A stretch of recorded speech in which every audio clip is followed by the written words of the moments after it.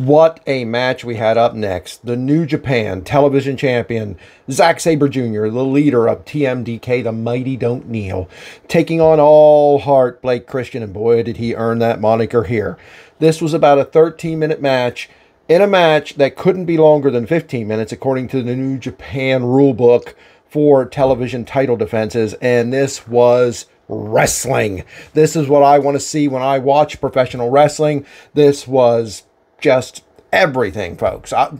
Match of the year? Hell no. But match of the week? Possibly. Match of the show? Maybe.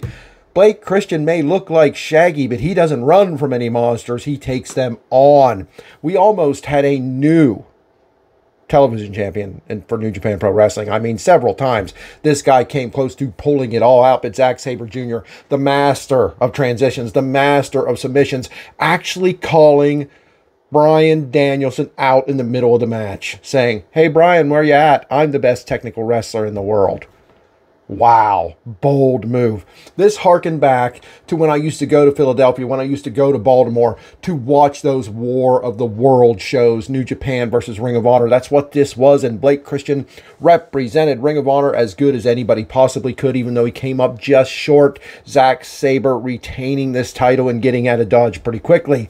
I don't think Zack realized what a challenge he was in for, even though their pre-match promo video package was great. The purpose of this was to get Zack Sabre Jr., the New Japan Television Champion, on the show. This was a new story, a new angle, All Heart stepping up to challenge for that title. The psychology of this was Ring of Honor versus New Japan, and that's always a beautiful thing, as this was in a terrific, terrific matchup. Wow, great stuff. Don't miss this one.